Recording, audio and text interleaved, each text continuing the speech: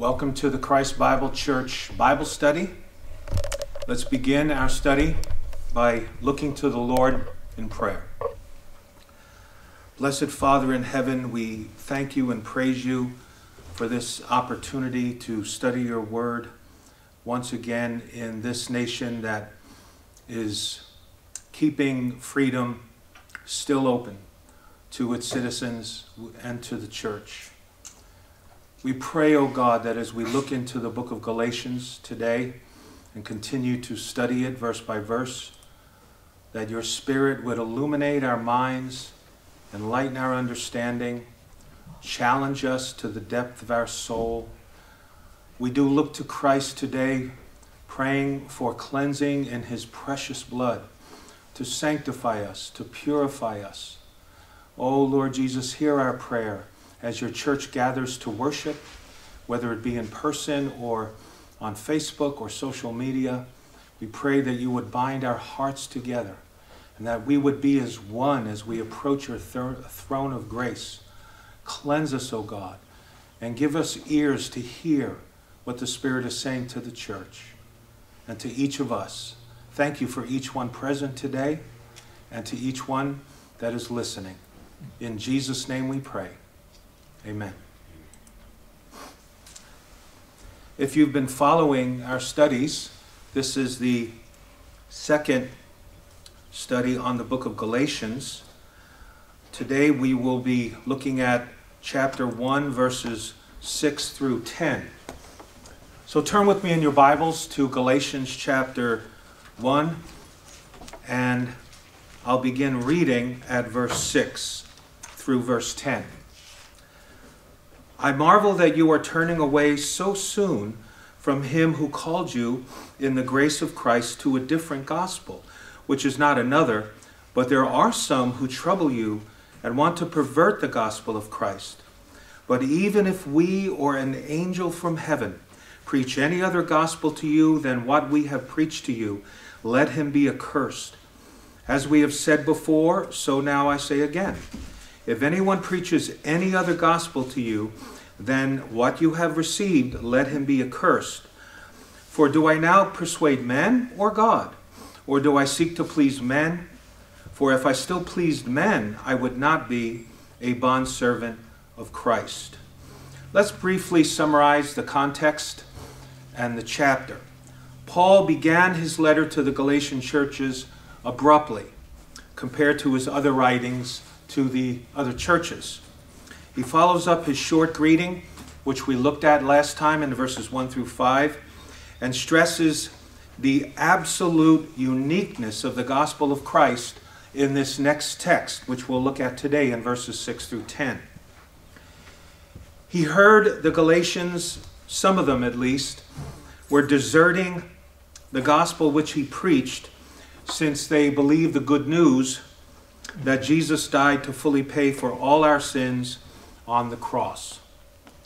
The Judaizers, the false teachers that were beginning to creep into the church, taught that these Gentiles must also follow the law of Moses and keep the law of Moses in order to be saved, and they openly questioned Paul's authority. Paul makes the case that he's been called and made an apostle by Christ himself, who appeared to him and revealed the truth to him apart from the other apostles.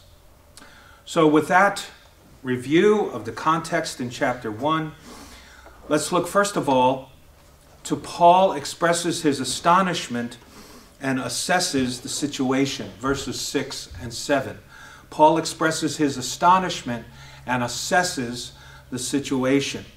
He says in verse 6, I marvel, I'm shocked, I'm surprised, I'm amazed that you are turning away so soon from him who called you in the grace of Christ to a different gospel, which is not another, but there are some who trouble you and want to pervert the gospel of Christ.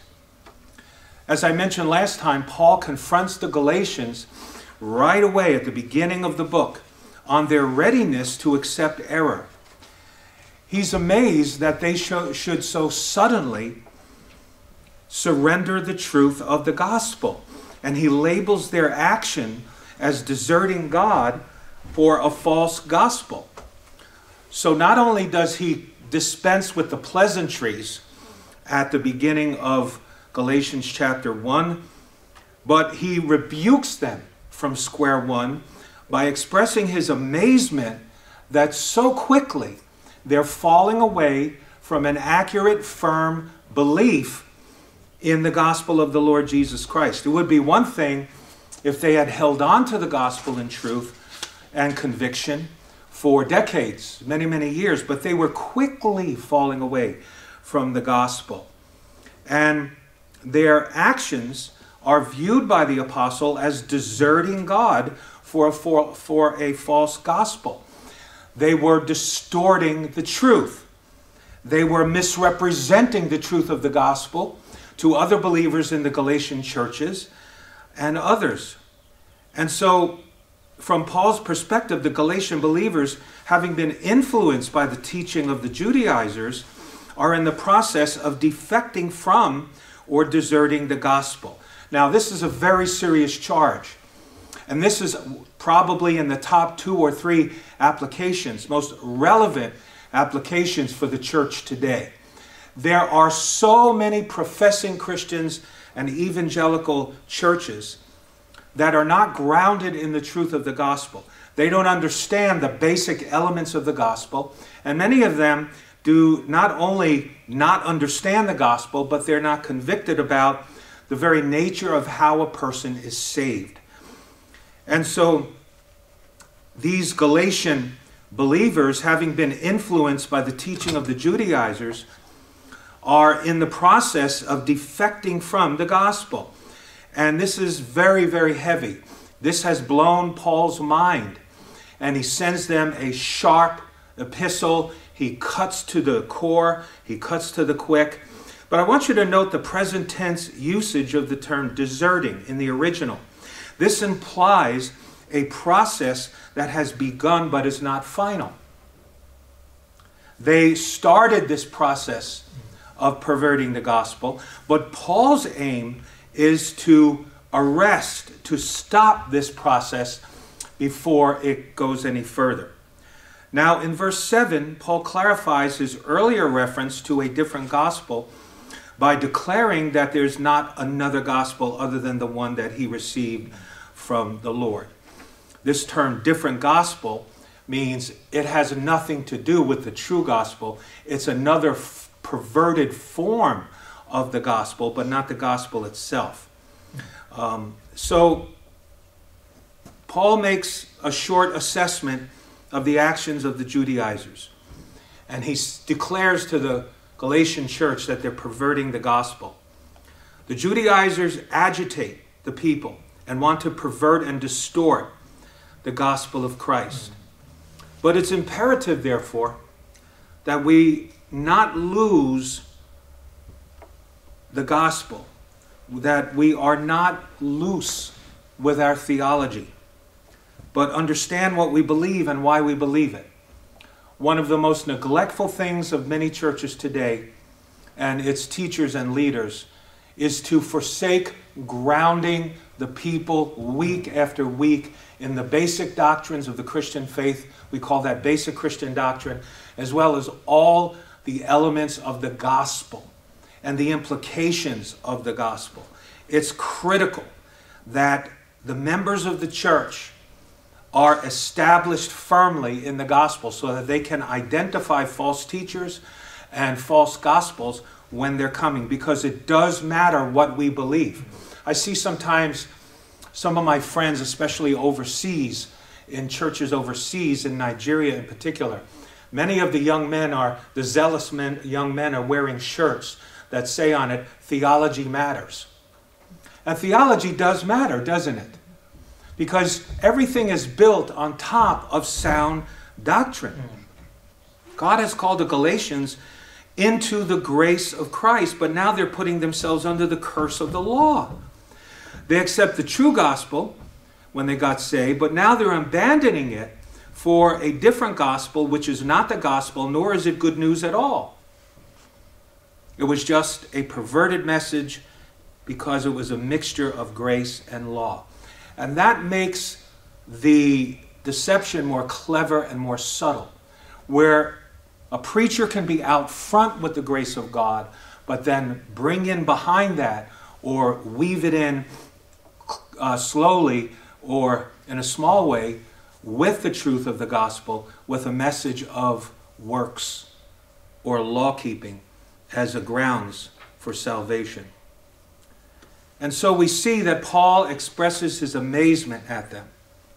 And he assesses the situation, and he's very frustrated in a godly way at their situation. And then he goes on for the rest of the book of Galatians, beginning in verse 6 of chapter 1, all the way through, especially to the end of chapter 3, with a doctrinal reassessment of what the Galatians believe in the core doctrines, especially justification, redemption, reconciliation, adoption, and other core doctrines of the cross. And now, secondly, in verses 8 and 9, Paul affirms the absolute uniqueness of the gospel of Christ. Verses 8 and 9, but even if we or an angel from heaven preach any other gospel to you than what we have preached to you, let him be accursed. As we have said before, so I now say again, if anyone preaches any other gospel to you than what you have received, let him be accursed. Now, Paul repeats himself in this curse twice in verses 8 and 9, and that is significant. Keep that in mind as we proceed. Verses 8 and 9 bring up to us the heart of this text, which is verses 6 through 10, and Paul's argument in verses 6 through 10. The integrity of the gospel was at stake in the Christian churches, in the Galatian churches in particular. Remember, there was more than one Galatian church. There were satellite churches surrounding this main Galatian church. And Paul affirms with powerful words here that are unmistakable. Extreme words that are rarely used in the New Testament, like the word anathema, which is where we get the word accursed in the New King James or in the NIV. But Paul affirms that the gospel is not to be trifled with or changed. You and I as believers, it's incumbent upon us to understand the gospel and to defend it. We call this apologetics, the doctrine of defending the faith.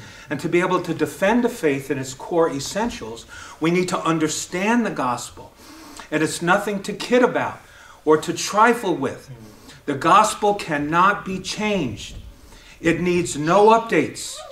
The gospel needs no adjustments or improvements. We are not to be creative with the gospel. We are to pass on the same gospel that Paul says in Galatians 1 through 10, that he received from the Lord Jesus Christ. And we're to take that same gospel, preserve it, don't change it, and pass it on to the next generation. We're to teach that gospel in its fullness, in its accuracy, in its purity to new believers, and they are required to go out and to teach others also. As well as pastors and teachers and church leaders are to reaffirm, they are to reassess the state of the theology and doctrine of their church, especially the accuracy and faithfulness of the gospel message in their churches periodically. And whenever there would be membership classes, whenever there would be doctrine classes, the core gospel in its comprehensive nature should be taught. We should not leave out any elements of the gospel so as to please people or to try to attract larger audiences. So Paul here, as I mentioned, twice pronounces the solemn curse of God on anyone who preaches any other gospel. Any other gospel. In any way, even a variation of the gospel which changes it slightly, but impinges and impacts directly on the nature of salvation, is another gospel. God has only one message, one gospel for lost sinners. When we share it, we may not have time to share it in a very expansive way, a comprehensive way, but whatever we do share concerning the gospel, we need to share as much of it as we can. And God's watching our motives, because subtle thoughts can flash in our minds where we make decisions. I'm not going to share this part. I'm not going to share that part. I'm not going to share this part because it would be hard for the flesh, the natural man, to hear those elements of the gospel. Where to share the whole gospel, as much of it as we can, including the message of repentance, of judgment to come, and of the law, especially the law, because the law is the school teacher. It's the preparatory word that brings men to Christ. The law prepares people to hear the good news of salvation through Jesus Christ. If you eliminate that, most men are not sufficiently prepared to receive the good news, or they're very limp or apathetic when they do hear the good news. But to a convicted sinner who is broken and humbled at the foot of the cross because they've had a fresh or a first-time revelation of the vileness and the blackness of their sin, that sinner who is under conviction of the Spirit will be looking for relief, will be looking for deliverance, will be looking for salvation with desperation. So the Lord offers salvation by grace alone, through faith alone, entirely from keeping the law. And so those who proclaim any other way of salvation, not only is it wrong, but Paul says that they're doomed. They're condemned. He evokes the highest level of condemnation to those who preach a perverted gospel or a distorted gospel. And that's why it's incumbent upon us at Christ Bible Church. Do you know what you believe in terms of the gospel? Can you recite 5 to 10 different elements of the gospel, let alone 2 or 3?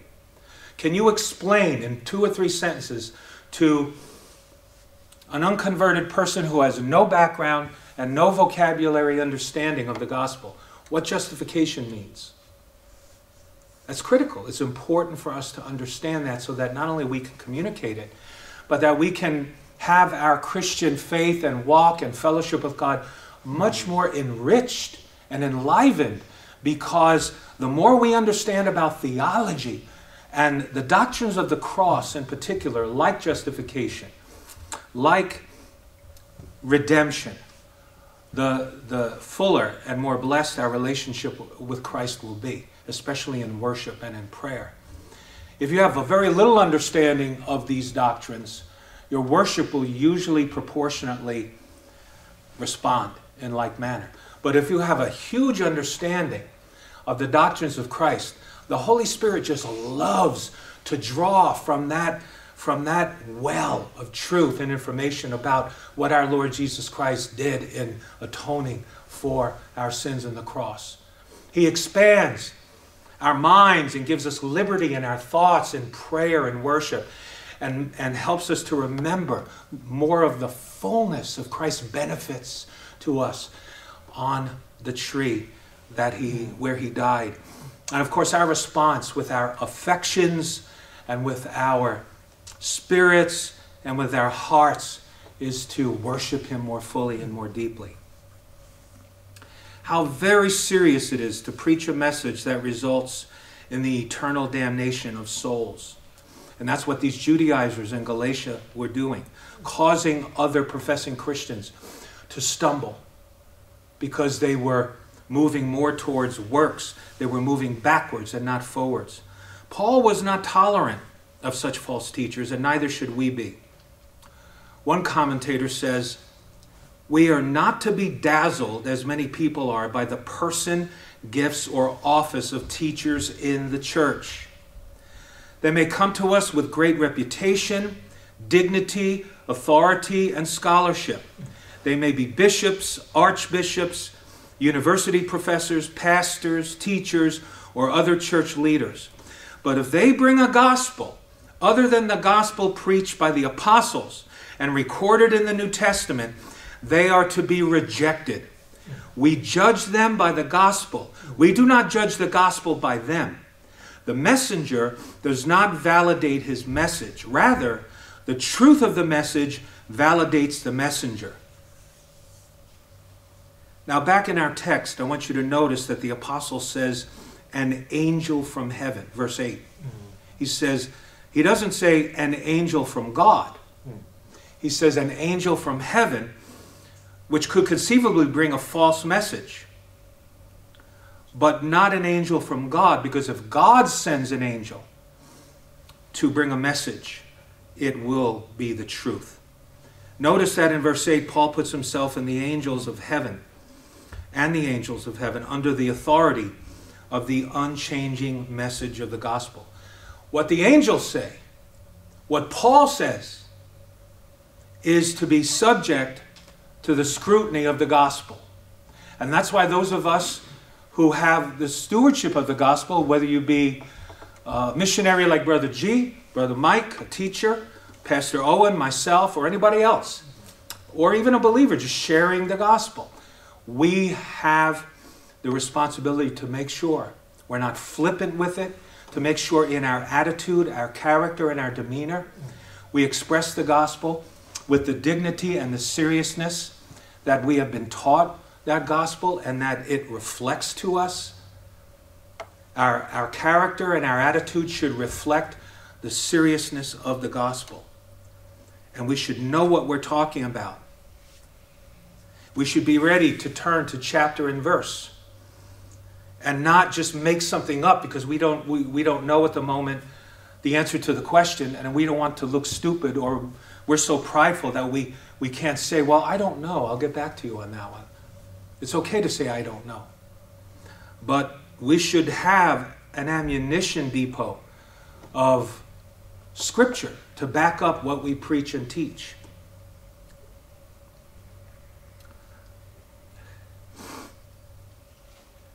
Because even an angel from heaven could conceivably bring a false message, but not an angel from God. And in the end times, we're told in 2 Thessalonians 2 and Matthew 24, that this worldwide deception that is being poured out upon the whole earth will be based on the fact, among other things, that people will not be grounded in the Word of God so they can compare what they're hearing with the Word to see if it's true or not. Because they did not receive the love of the truth. And the love of the truth presumes that you have a knowledge of the truth. See, love for something flows from and springs from a knowledge of it.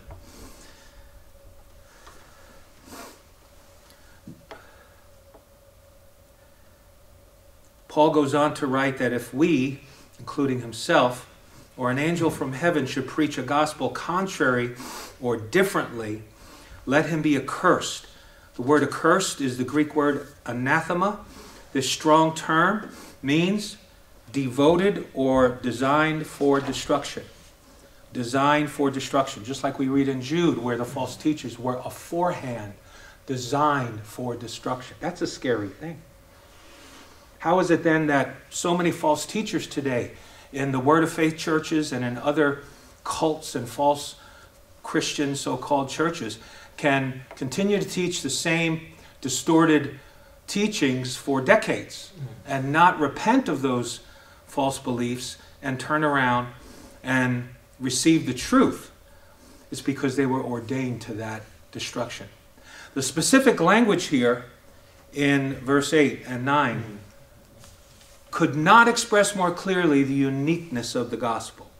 The true gospel is the only way of salvation. And there's only one true gospel. And it's our responsibility to make sure that not only the core of the gospel, but the outer fringes of it are also faithful to Scripture. Self-effort or human merit have no part in salvation. The gospel alone offers salvation without money or price. But the law has a curse for those who fail to keep it. God says, let them be accursed if we fail to preach the gospel. It grieves me when I see many who profess Christ have a lackadaisical and a lethargic attitude when it comes to staying on the razor's edge of knowledge and sharpness in understanding the gospel and in exercising their intellectual gifts with an ever-growing understanding and knowledge bank of the gospel to deepen that understanding and that truth in them and to widen it.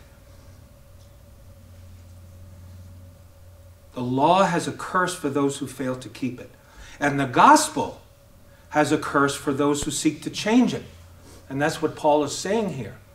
If you try to take the gospel and change it so that it becomes a different gospel, then there's a curse connected with that as well. It's interesting that in verse 9, Paul repeats the same strong admonition that he said in verse 8. You'll know this, those of you who are Bible students, that repetition in a text or in a small context always draws our attention to the fact that God is emphasizing an important point. And obviously, it's understandable that with regard to the accuracy of the gospel, the Lord would want to make sure that this point is very, very specific and precise so that we cannot misunderstand it and we take to heart what he is teaching here and what he is warning us about here. Can you imagine if there was a looseness and some kind of leeway and liberty among teachers in the churches in teaching the gospel, where there was a lot of freedom to change this or to kind of alter this, to adjust to a generation, to adjust to a particular context or a missionary field? The Jews did that with the Talmud. Each generation, they modified the Talmud, they added to their books of commentaries to adjust to the unique situation in their community, in their nation, in the language and vernacular of that particular people group. And so they got this huge multi-volume commentary called the Talmud, the Mishnah. And there were some rabbis, Jewish rabbis, who were the main writers of it, but there were many, many others who added to it afterwards. And you have this ever-changing literary document called the Gospel. And wouldn't that confuse a lot of people if they were just simply looking for the truth on how to be saved and cut through all the morass of all this other information that has nothing to do with salvation? And so in his wisdom, the Holy Spirit laid it heavily on the heart of the Apostle Paul to be almost the main, not the only, but the main caretaker of salvation by grace alone, through faith alone, by Christ alone. The other apostles believed in this, but Paul went to Arabia after his conversion for 3 years and sat virtually almost alone, taking dictation, as it were, from the Lord Jesus Christ. And then he spent 14 years after that learning more and gaining experience as an apostle, taking the message that Christ gave him of the gospel and putting it to the test and preaching it. And as he learned more, he tweaked it until when he went up to Jerusalem to confer with Peter and James, he had a very, very precise understanding of the gospel. And he was deeply convicted about it. And there was only one gospel to Paul. There was only one way. Paul didn't go up earlier than that to consult and confer with the apostles to make sure they were all on the same page. Like Paul would say to Peter, hey, you say this, and then I'll say that, and I'll confirm this, and then I'll confirm. No. The same Holy Spirit who inspired Paul's epistles, inspired Peter's epistles, the same Holy Spirit who enlightened Peter's mind and taught Peter about the truth of the gospel, taught Paul.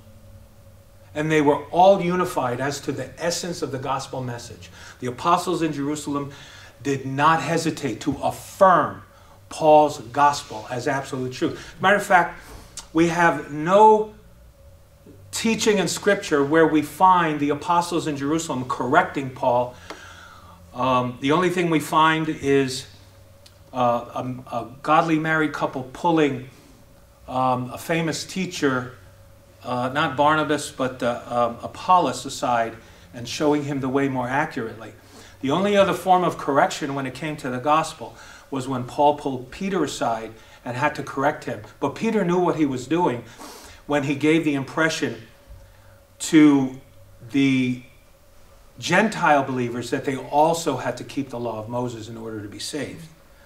Paul provided a very strong rebuke to Peter in front of other people, because there's no leeway, there's no wiggle room when it comes to preaching the gospel. Now, when you approach missionary work or gospel evangelism, personal evangelism, with that perspective, in terms of making sure you are a defender of the pure gospel, you're going to bring down upon you and upon your head the wrath and the hatred, the rage and the malice of unsaved man, or unsaved professing Christians who have filled so many of our churches with multi chaff because they've never heard the balanced gospel with these other elements that have been taken out of it by fearful, timid, unfaithful preachers who want to please men and tickle their ears more than be faithful to God in preaching the true message of the gospel. So the idea here is that if any preaches a contrary gospel, and indeed the Judaizers are doing this, let him be accursed. You cannot get a stronger message of condemnation in the New Testament than what Paul says here. And he's addressing the church, the professing church. Over the last 2 years with the pandemic, the coronavirus, it has grieved my heart, and Pastor Owen, we've talked about it, that so many believers have stopped coming to church and coming under the word in a consistent word, line upon line, verse upon verse, continually in Bible studies and in preaching and teaching of the Word of God, putting themselves under that teaching to maintain continuity and consistency in their understanding on a weekly or every 3 or 4 days basis, corporately speaking, coming together and in their individual study to resurrect the memory of long-held doctrines and truths that they were convicted about. But because so many have abandoned the means of grace, both privately and corporately, because of the pandemic and its connected problems and chaos and so forth, a vast amount of Christians have become weak spiritually. They have forgotten, as 2 Peter chapter 1 says, that they were purged from their old sins. They didn't forget their profession. They didn't forget that they were saved.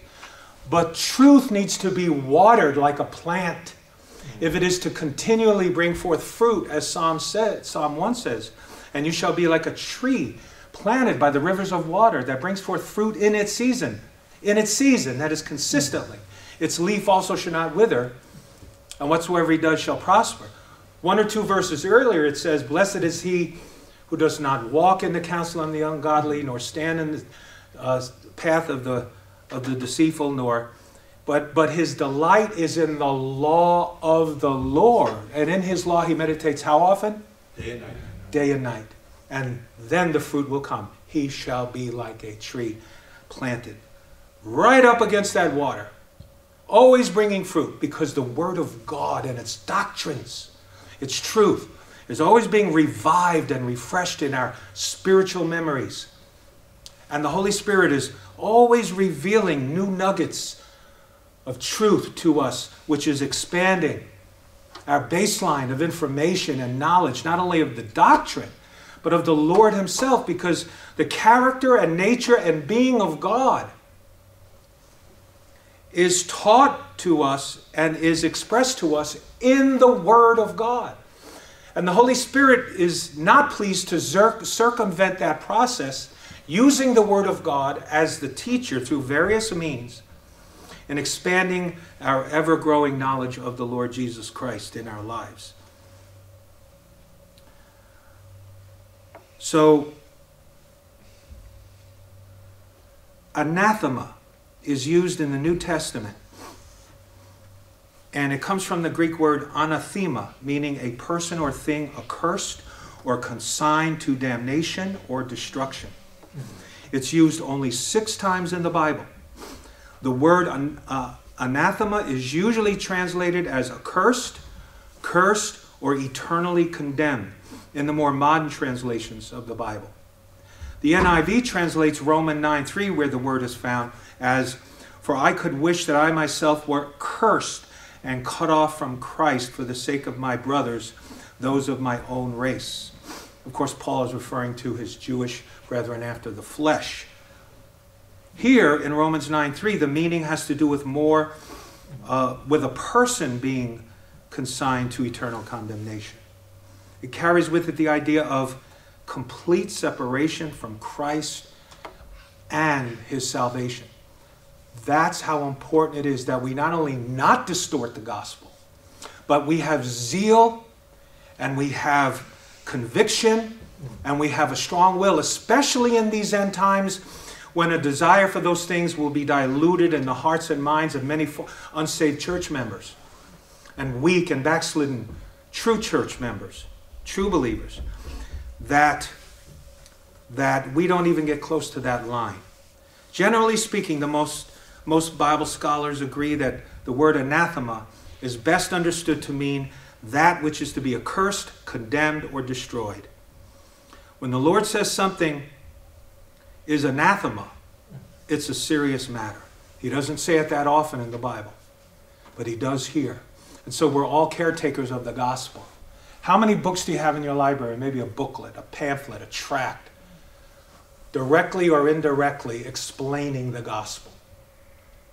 The gospel. I encourage you to go to firstlovepublications.org and order one of those publications for free and get caught up on some of the deeper truths of the gospel. Thirdly and lastly, Paul asserts his status as Christ's servant and defender of the one true gospel. Verse 10. Paul asserts his status as Christ's servant and defender of the one true gospel. Verse 10. "For do I now persuade men or God? Or do I seek to please men? For if I still pleased men, I would not be a bondservant of Christ." Now in verse 10, we find Paul making a powerful statement. Paul's enemies accused him of changing the gospel message to suit his audience. So he asks, in effect, in insisting that there's only one gospel, am I trying to please men or God? Apparently, the Judaizers charged Paul with making the gospel too easy and being a man-pleaser. "Oh, Paul, you mean to tell me I can be saved just by believing in Jesus? I don't have to keep the law of Moses.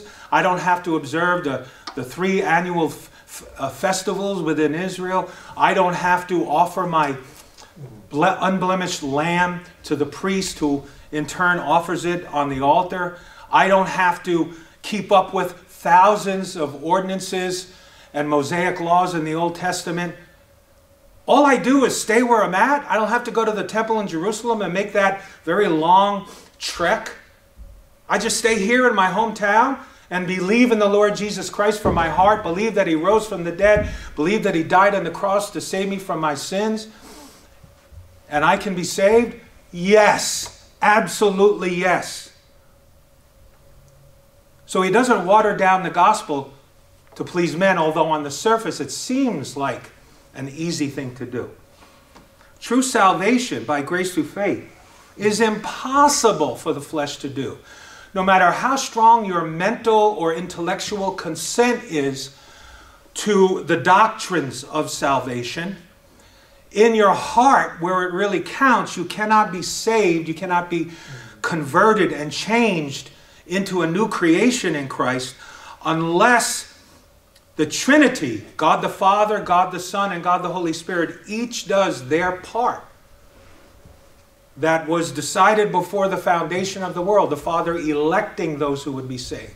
The Son dying for them and purchasing their salvation through his sacrifice on the cross. And the Holy Spirit effectually calling them into salvation. And if you call upon the name of the Lord, and you will find out whether or not you're one of them. But no one will call upon the name of the Lord consistently and not let God go until he or she is saved, who has not been elected. So forget about that part if you're not saved. God will teach you all about that. All you need to know is God promised to save you. For God so loved the world that he gave his only begotten Son, that whoever believes in him should not perish, but have everlasting life. You focus on believing. And it's not your faith that saves you. It's Christ who saves you. But he still commands you to believe.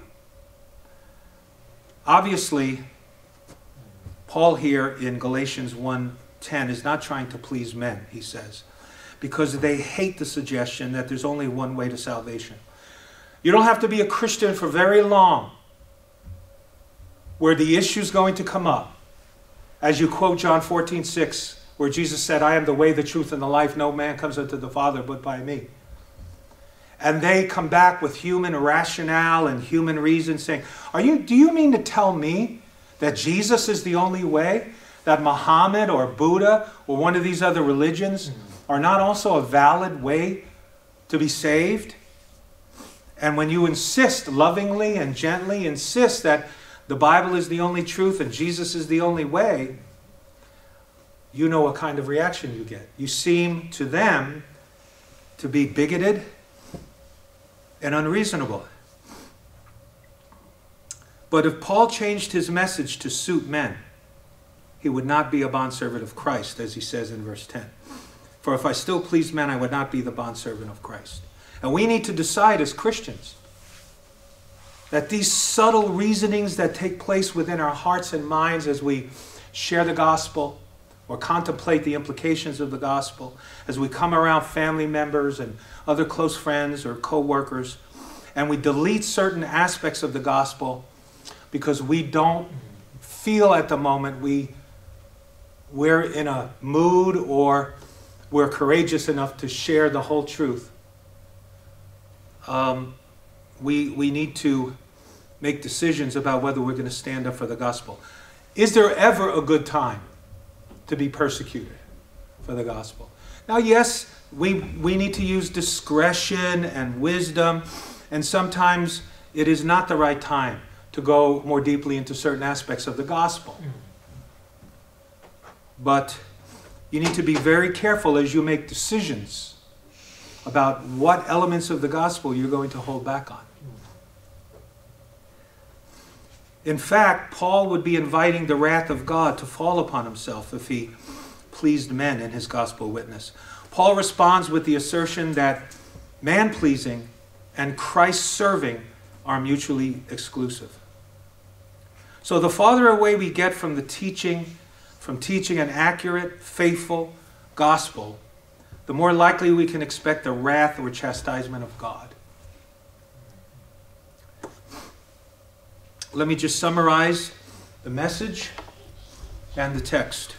The heart of this message is the double pronouncement of a curse on anyone preaching a gospel that is contrary to the gospel that the Galatian believers received from Paul, verses 8 and 9.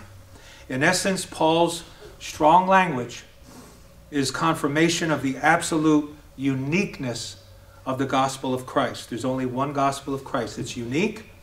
It occupies a place by itself, and we need to know its particulars and its core elements.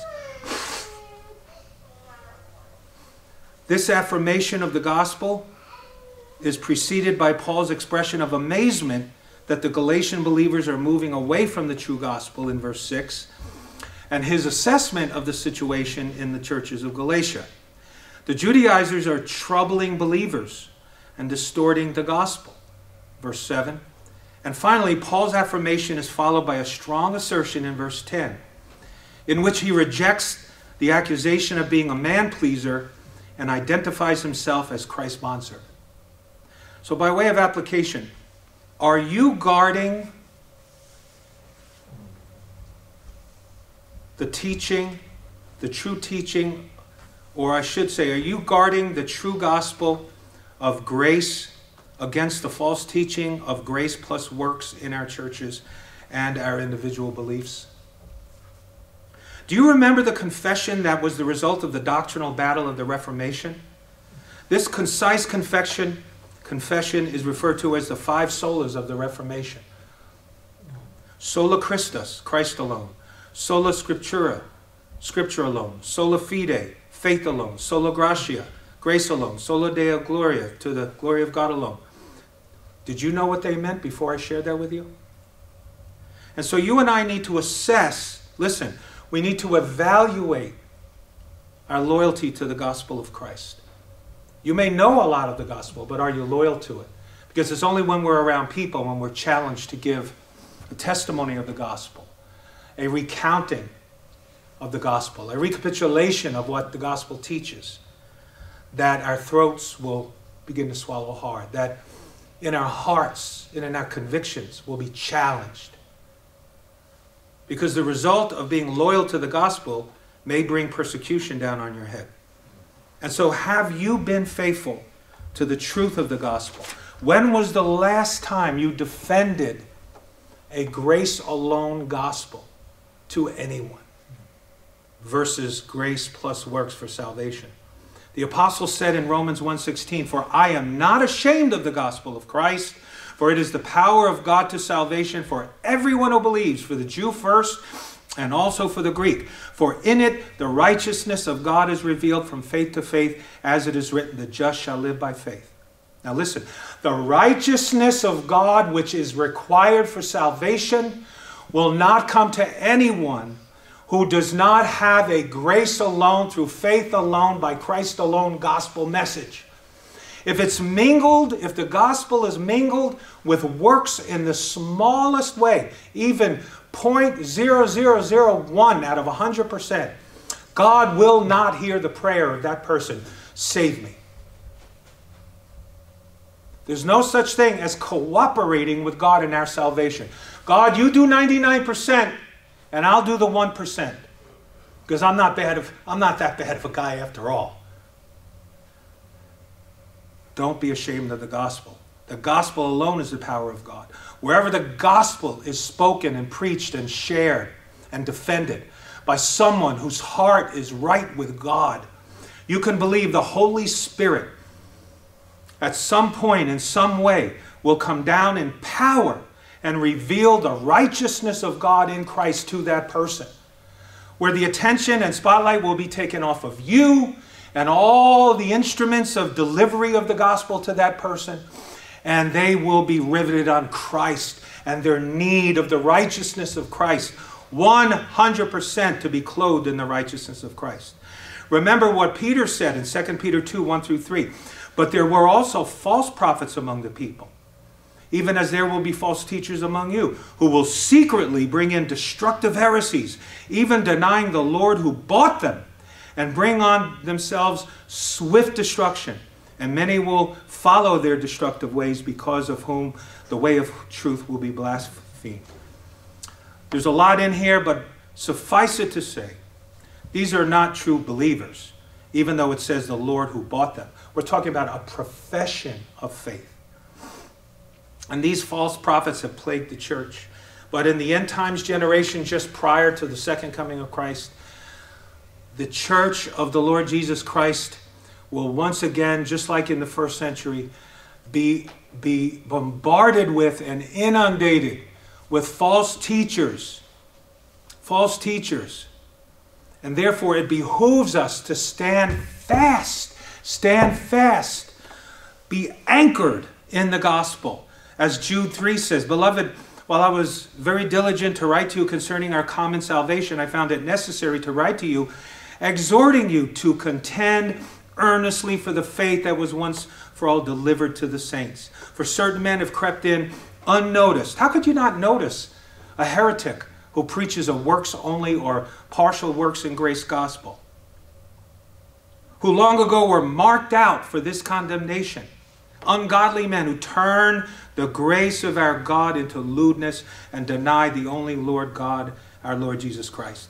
If you proclaim a works plus grace gospel, you trample underfoot the blood of the Son of God, as Hebrews 5 talks about. You diminish his death on the cross. You dilute the power and the glory of his atoning death on the cross. And you also rob God of his sovereign ability and grace alone to save a never-dying soul. You're suggesting there's a partial helper in the process of salvation. And so affirm your confidence in the gospel.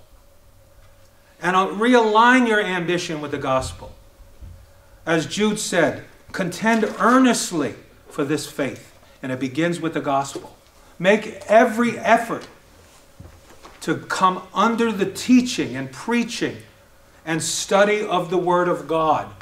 Make it your main business every day to crack open this book, the Bible. And don't read it just to salve your conscience. You have certain filters and gifts God has given you. He's given you an intellect. He's given you a heart.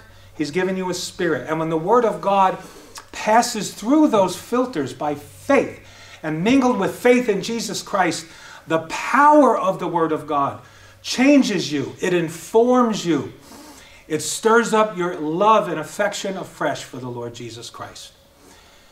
With that in mind, let's close in prayer. We thank you, Heavenly Father, for your gospel. We thank you that your Spirit and faithful teachers have taught us your truth, your gospel, through the years, and have helped to ground us in the gospel. We don't take that for granted, Lord, moving forward, but we pray that you would help us to be lovers of the truth, and that we would defend the truth and cling to the truth and never forsake it or renounce it or be ashamed of it. Help us, especially in these end times that you already told us, the masses and the multitudes in churches will forsake the truth and will be condemned because they did not receive the love of the truth. Oh Lord, please help us. Please, as only you can. In Jesus' name, amen.